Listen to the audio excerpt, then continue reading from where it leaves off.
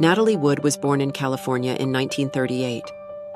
At the age of 4, she began her acting career, and at the age of 8, she secured a co-starring role in Miracle on 34th Street.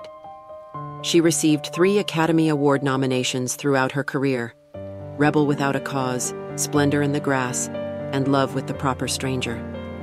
She also starred in films including A Cry in the Night, The Searchers, West Side Story, Gypsy, Sex and the Single Girl, The Great Race, Inside Daisy Clover, and This Property is Condemned. She won a Golden Globe for Best New Actress and received multiple nominations throughout her career. In 1981, at the age of 43, she drowned in the Pacific Ocean near Santa Catalina Island. She was with her husband, Wagner, and Christopher Walken.